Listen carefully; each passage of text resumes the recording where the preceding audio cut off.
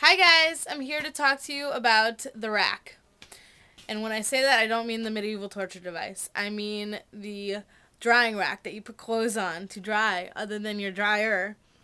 I'm also going to discuss the different settings of your dryers so that you know which ones are more energy efficient if you don't actually have an Energy Star appliance. So this is my parents' drying rack. Right now it's drying a couple sweaters. The rack is really good for heavier clothing, like your heavy sweaters. Like this is kind of a heavy cotton. Wools, denim for sure, because the heavier materials tend to take longer in the dryer to dry.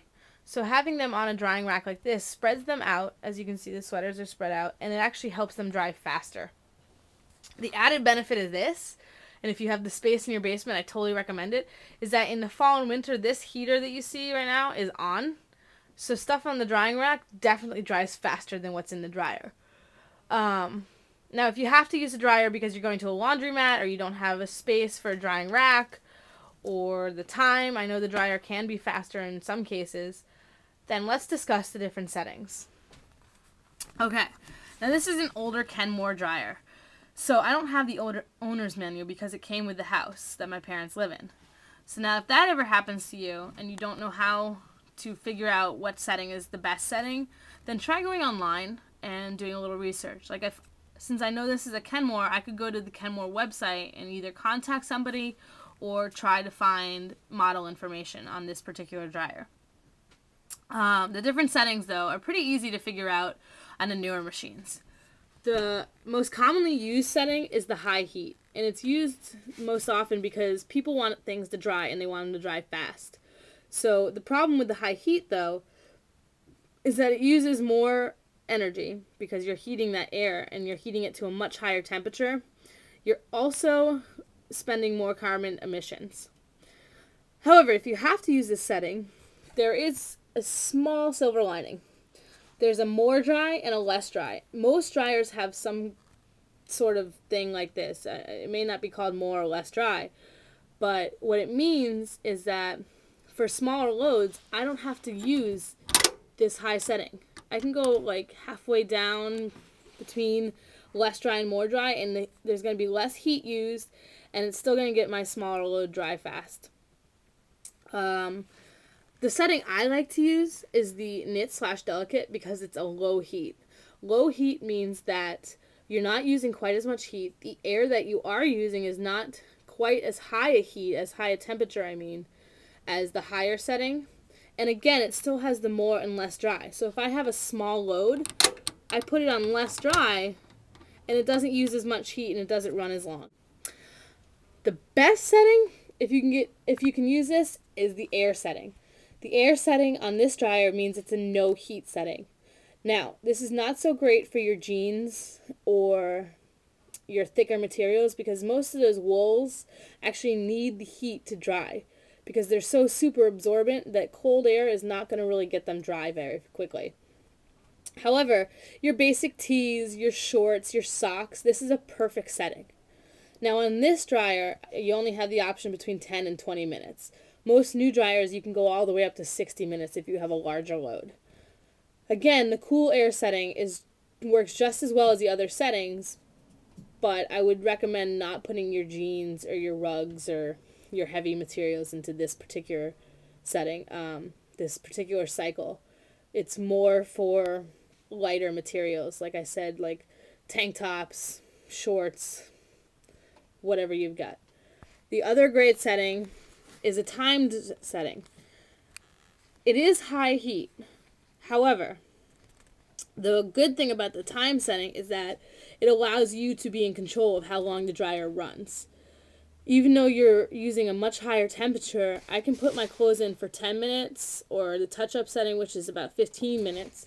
And it allows me, like if I got caught in a rainstorm or if I went swimming with the kids I babysit for or something, and my t-shirt got wet, I can throw it in for 10 minutes, dry off my t-shirt, and be done. And so that way I'm not using quite as many carbon emissions, and I'm not wasting as much energy putting in a full load at 50 minutes. Okay, I hope this was a little helpful at least. The next step will be for me to show you how to hang a line dry for clothing outside. We're going to be doing that at my house. I actually have a couple hooks already in place, so I'll show you how to set that up and the benefits of using it. Hi there. We're here in my backyard and I'm about to show you the clothesline that I assembled. Now it's already up and hung because I only have two hands and I can't hold a camera and assemble at the same time. But if you'd like to see the written instructions, a step-by-step process that I used, I'm going to be posting it to the Protego Environment WordPress site as soon as I'm done with this. Okay, now what I am going to show you are the components that I did use, and I'm going to tell you how you can find them. So if you'll follow me this way. Alright, so if you look right here, I've used a few different components. The first one is a screw eye. And the screw eye and the S-hook that I'm going to tell you about, I bought at Home Depot. They're really easy to find, and it's actually really easy to assemble. All I did was I drilled a hole into the side of my house, and I screwed in the screw eye. Now through the screw eye, I put the S-hook. Now the S-hook, all I did for this end was I bent it with a set of pliers. The other end, I put my pulley on. Now I found the pulley at Home Depot as well, but you can probably find them cheap anywhere. I know Walmart has them. I don't know about any of the other stores, but I do know that Walmart has them. I saw them when I was looking the other day for clothespins. Now, the rope, I got a thinner rope, but it's a very sturdy exterior rope. So this is the kind of rope that you're going to want, is one that's weatherproof. Alright, now what I did is I ran it through the pulley so that it comes in one end and goes out the other, if you can see that. Alright, and then, if you follow me this way, oh, and by the way, those are the clothespins that I got at Walmart. Really, really cheap, $1.97. On this end, I ran the rope around the tree, as you can see there, sorry. And I already had chain here because I had a hammock, but you don't need the chain. You can just wrap the rope right around the tree. And I also did, on either side here, I did 2 figure-8 knots. Those are going to be sturdy enough to keep it from falling down, from getting wet and coming loose. So I think you'll be all set. If you know a better knot, feel free. This figure-8 is one that an old standby of mine. So if you have something that you think works better, feel free to use it. You don't really need to attach anything else. Like I said, I used the chain because it was already here and I ran the rope through it, but that is an unnecessary step.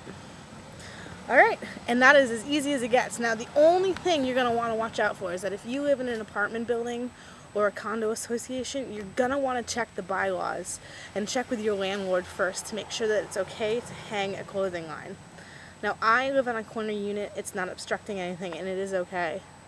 But I don't want anyone getting in trouble with their landlords. So double check your laws before you hang something on the side of your home or in a wall. Thanks for watching. Stay tuned for more videos.